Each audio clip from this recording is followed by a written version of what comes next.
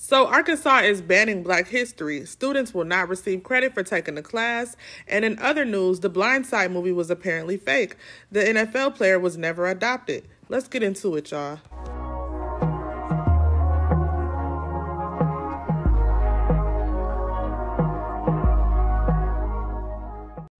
Hey y'all, welcome back to Receipts with Rel. And if it's one thing I'm going to do, y'all know I'm going to come with the receipts. So today we're talking about Arkansas and how they're trying to erase Black history, y'all.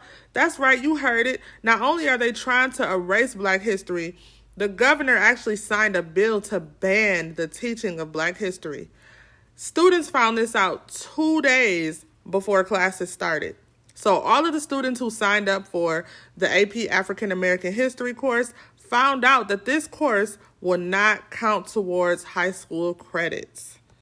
Now let's hear what the clown had to say. A little bit of controversy right now. There's an accusation that the Arkansas Education Department removed credit for controversial AP African American Studies course. Let me just read to you what the NAACP said and let you respond. They said the Arkansas State Conference of the NAACP is appalled at the recent decision of Arkansas Department of Education to make a hasteful decision at the final hour to do away with AP African American Studies. Is that really what happened there?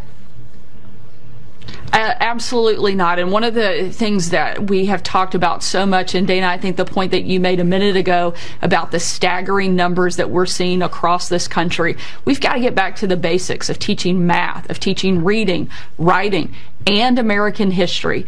And we cannot perpetuate a lie to our students and push this propaganda leftist agenda, teaching our kids to hate America and hate one another. It's one of the reasons that we put into law banning things like indoctrination and CRT. We want our kids to receive a quality education, and we want to make sure that every student has access to it and a pathway to prosperity, and that's exactly what we're doing here in the state of Arkansas. So y'all heard it from Miss Sarah Suckaby Sanders herself. She has banned any teachings of African American history. Now, she was talking in circles, so I'm going to tell y'all what exactly does this mean. What this means is there are many schools who still offer African American history, many schools who don't agree with the law. But guess what? No matter what, if you still decide to teach that course, by law, it will not be counted towards high school graduation credits. Meaning any students who take African American history will be essentially losing credits. And students just found this out 2 days before classes started.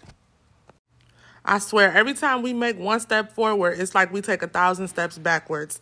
Texas just signed a bill last month to pass the National Hair Care Act, where it's illegal to discriminate against people based on having natural hair. And then now we fast forward and Arkansas is banning Black history.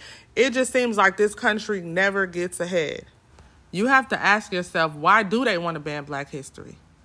This is just another tactic for politicians and colonizers to not admit that them and their ancestors are the reason why Black people are so far behind in this economy. They do not want to take responsibility for the wrongdoings of how we got where we are today. You know, they love to paint the narrative of Black men being thugs and Black men being in and out of jail and white women being ratchet. And every time I turn on my TV, you know, no offense, but Sexy Red, Suki Hana, those are the people that you see getting all the shine in mainstream media. And then they try to bury the real Black stories, the real Black people who actually made history and did something empowering in this country. They don't want to talk about that. And they don't want to talk about Tulsa, Oklahoma, how Black people actually went and created their own village, their own city, their own Black Wall Street, and then it was bombed by the government because the government did not want to see us doing well on our own outside of them. They want us to need them. They want our people to be dependent on their economy. Okay, it's been plenty of times. Lake Lanier, for example. I know y'all been hearing a lot about Lake Lanier. Lake Lanier has been trending in the news lately because a lot of people have been dying in that lake. And I didn't even know that a whole entire Black city was buried under that lake. they built a lake on top of a black town with black people and killed all those black people. So time and time again, our people have tried to, pull ourselves up by the bootstraps, and we had millionaires, okay? We had millionaires in our economy in ancient history, and they bombed every single successful black village. They continually find a way to unalive our people or mass incarcerate our people whenever we're doing successful, and then have the nerve to turn around and call us lazy. Black Americans built this country, and that's not something that they want us to know, which we already knew that. But what's dangerous is what they really mad about is their own children started taking those Black American history courses, and their own kids came home with questions. So that is the reason why they want to ban our history, because they don't want to have to answer to their kids like, dang, mommy, why did our people do this? In other news, we got to get into Blindside, y'all. We got to talk about this movie because this was one of my favorite films growing up. This was a classic, and it touched a lot of hearts. But according to Ower, one of the main characters portrayed in the movie, he said it was all a lie. So in case y'all hadn't had a chance to check this movie out, this film was based on a book that was written by Michael Lewis, and it tells the story of how Ower, a homeless teenager, was taken in by Sean and Leanne, a wealthy white couple, and they helped him pursue his football career. Now, the interesting thing about this movie is they portray Ower as an illiterate teen. When they met him, they made it seem like he didn't know how to read, y'all. He didn't know 1 + 1 child. They made it seem like that man didn't know nothing when he met them. And then when they took him in, his life just completely turned around. That was the role that was portrayed, that white savior complex. Well, Ower is coming out years later to say that none of it is true, y'all. For starters, he did know how to read and write before he met them, so that part of the film was untrue, but he allowed them to go along with it just for the exaggeration of the film. The producers and everybody else convinced him that it would bring in more viewers. He didn't have much say-so in the movie. That's something else that I found out. The actor who actually portrayed him said that they never even met each other until after the movie was filmed. They met each other during some type of autograph signing. So Quentin Aaron has spoken out. This is the actor who portrayed him. He said that he feels like he should have been more involved in the movie. They should have had him on set. He should have been able to meet him, and that maybe the movie would have been more realistic had they met each other and had he really known his true story. But if y'all ask me, this was done intentional. Like, how y'all gonna make a whole movie, direct it and film it without the person who the movie is actually about even being involved? Like, that's crazy to me. I didn't know any of that. And excuse me if I'm pronouncing the name wrong. I don't know how to pronounce these people's names, child. They don't never pronounce our names right. But years later, Ower found out that the two Owes had received millions of dollars in conjunction with this film compared to his hundreds of thousands. So he hired a lawyer to look into all of this, and he saw, like, okay, y'all done made millions of dollars off of my story. He wasn't happy about that.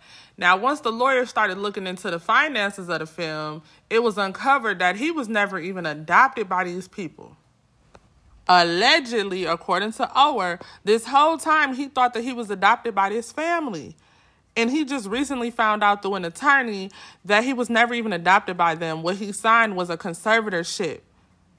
Now, it makes you wonder, why didn't these people adopt this man? Y'all was taking care of him ever since he was young. He was a young teenager when y'all met him. So why did they never officially adopt him? And why did they wait until he was 18 to have him sign a conservatorship and made him think that it was an adoption? Which, I mean, you can't adopt an 18-year-old to my knowledge. But anyway, the reason why they did not adopt him is because an adoption would make him have access to their family heir. So if anything was to happen to them, you feel me? Like life insurance or whatever, he would get a portion of that money.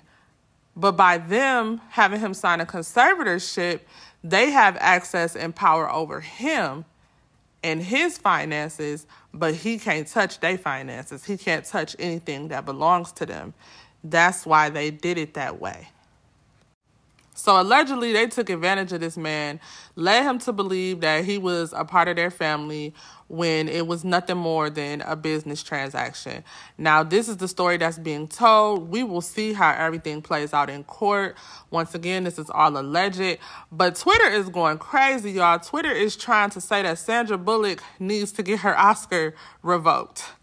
Now, I think that's ridiculous, y'all, because at the end of the day, that woman was hired to do a job. She did her job, and she executed it well. She didn't go back and research these people's stories, and especially if Or was going along with the story, why would she have any reason to doubt it or think that it was false? So, Twitter, y'all need to pipe down, or X, I don't know, what y'all calling Twitter nowadays, because y'all know he changed the name. But leave that woman and her Oscar alone. She deserved it. This is really interesting to see how all of this is going to play out. Y'all make sure y'all subscribe, hit that like button, comment down below. Let me know what you think about Arkansas removing Black history classes. Let me know, do you think that Or knew that he wasn't adopted? Do you think that they tricked him? Do you feel that they should have given him more for the movie? Comment down below and let me know y'all thoughts. And I will see y'all actually later on today because I got more footage and commentary to upload, y'all.